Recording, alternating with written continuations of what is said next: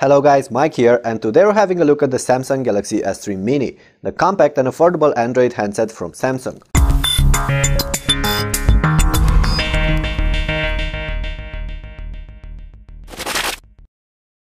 Having a quick look at it, you'll notice that it resembles the popular Galaxy S3, and you might think, hey, is this really a more compact version of that heavyweight Android smartphone? Well, yes and no, as you'll find out from this clip. Design-wise, the S3 Mini is a shrunken copy of the Galaxy S3 or even the new Galaxy Note 2. It packs a similar curved chassis, uses the same sleek but glossy plastic for the casing, and even features a similarly designed home button below the screen.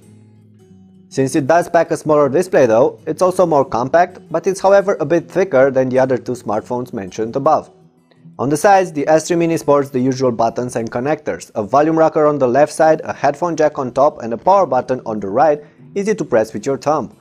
There's an USB port on the bottom, and on the back, the plastic cover is detachable, and I expect the S3 Mini to be available in a bunch of different colors to appeal to younger crowds. We do know that it will come in white and pebble blue for sure. Stripping it off, you'll find the easy to remove battery, the SIM slot, and a microSD card reader that can take up to 32GB cards, placed under the battery. On the front face, the S3 Mini packs a 4-inch screen, that home button that I mentioned before, plus the speaker grille, a light sensor, a front-facing camera on top, and a notification LED. The display uses a Super AMOLED panel, but only sports a 800 by 480 pixel resolution, for a pixel density of about 235 pixels per inch, which is way below what the Galaxy S3 offers. The brightness and colors are nice though, and you'll hardly notice any quality issues with this screen even when reading text. Remember that the Galaxy S2 offered the same resolution on a 4.3-inch display and nobody complained about that. On the inside, there's a rather slow dual-core 1GHz processor on the Galaxy S3 Mini and 1GB of RAM, plus 8 or 16GB of storage. The hardware is definitely not a performer, but it will be able to run your daily apps at ease, especially since the Mini packs Android's latest UI, 4.1 Jelly Bean, with Project Butter and all the other enhancements meant to make the everyday experience smoother and more reliable. Have a look at some benchmark results if you want to know what to expect from the S3 Mini in terms of performances.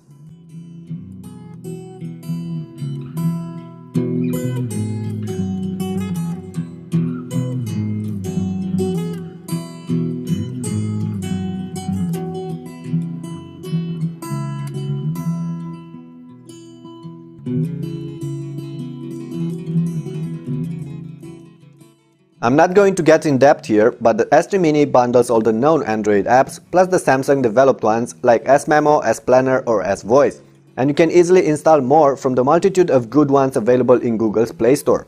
Of course, there's TouchWiz on top of that Android 4.1 Jelly Bean, but that's just the way it is with Samsung phones.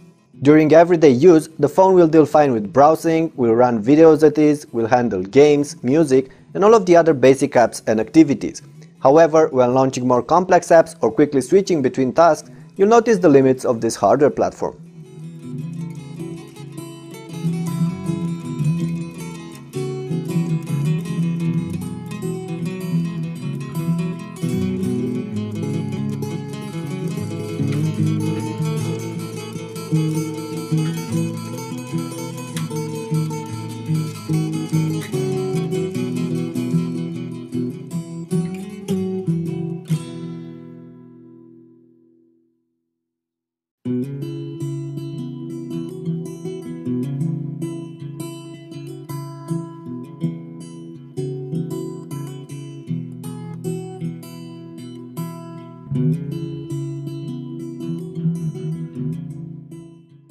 Making and receiving calls shouldn't be a problem either, but due to the smaller 4-inch display, texting might be a bit annoying since the keys are a lot more cramped than on the bigger screen handsets.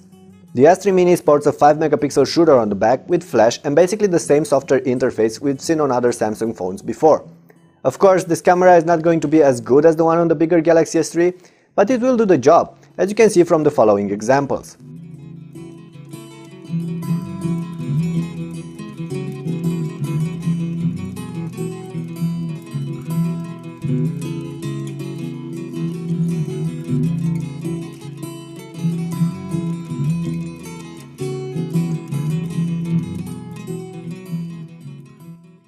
When it comes to videos though, the camera can only handle 720p shooting, and the image stabilization seems a bit off as well.